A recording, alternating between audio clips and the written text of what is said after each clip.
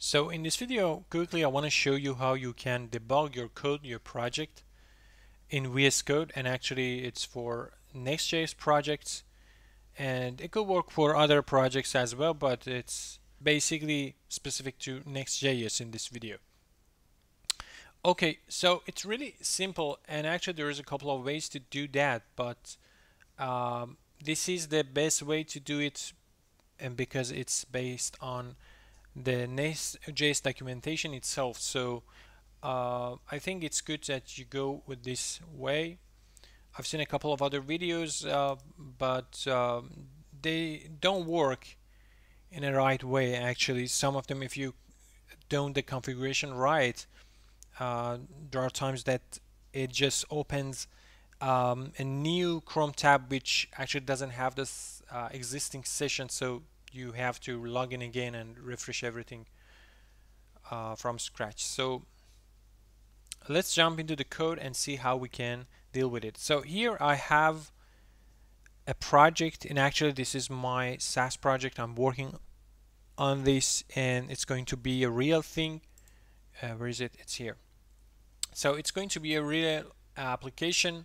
I'm working on this. It's a CV job description comparison application. So basically you insert your CV here and also the job description, and when you push when you click on analyze button, it gives you some kind of a score and some kind of analysis about how your CV is a good match, a good fit for this job position.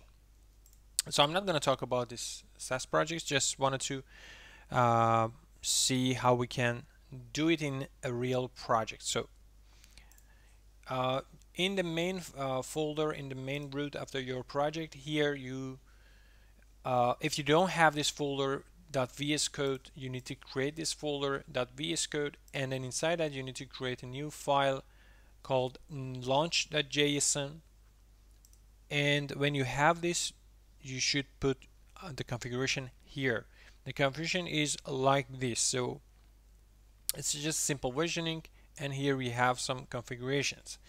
And well, in different ways you can actually add or remove some of these configurations, but this is the best combination, I think. And with this configuration you don't have to run your project separately. So with this configuration, it's gonna first run your project, and then on top of that you can debug your code. So first we want to run our project, and here use npm run dev actually.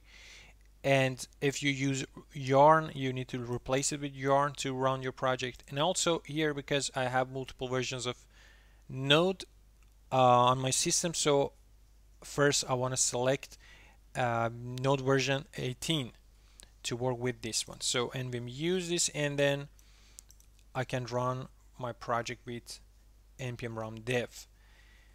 And then here we have the actual configuration for launching a browser, and then this is the configuration for attaching the browser to VScode to actually do the debugging. So you don't have to know what it does actually behind the scenes, so just the configuration. And the easiest way to get this configuration is from the nextjs.org docs, or you could search like this, Nextjs VScode debug, and it's going to be the first, probably the first item in your search. So click on that, and here you have the debugging configuration for VScode, which is really simple and you don't have to do that much.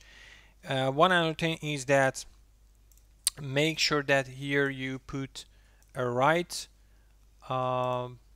well, it doesn't matter that much, but keep remember that this is the port you're gonna use for your application. So let me just run this. When you have this configuration in .vscode folder and under launch.json file, you just need to go to this run and debug section here and just select your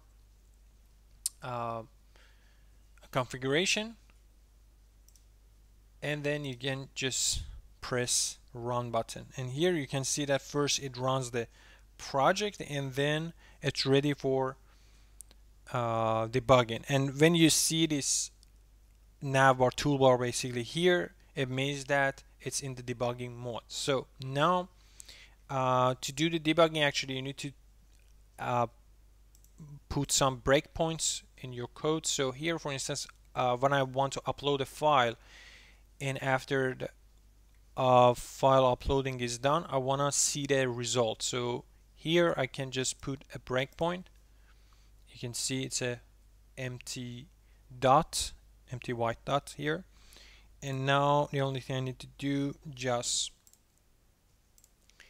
go to the application, and here the only thing I need to do, just log in, and you can see that it logged in automatically because it I'll have already a session here. Now, for instance, if I upload a file here, upload it. Now if I go back to my code, now you can see that the white empty circle turns into a red button, a red point here. So it means that now the program stopped here. So you can come to this navbar here, to this section, and to the debug console, and here you can say that, for instance, I want file.url, and you can print it here. So this is my file URL, and you can also see the variables at the running time here. So I have this file, metadata here, and all kinds of other information. So this is basically the gist of debugging. There is a lot of good tools here with VScode, and actually you can trace back the code, for instance, in call stack here. But that's all pretty much for setting up the configuration. I hope you enjoyed this video. Don't forget to subscribe to my channel, please. Okay, thank you. Bye bye.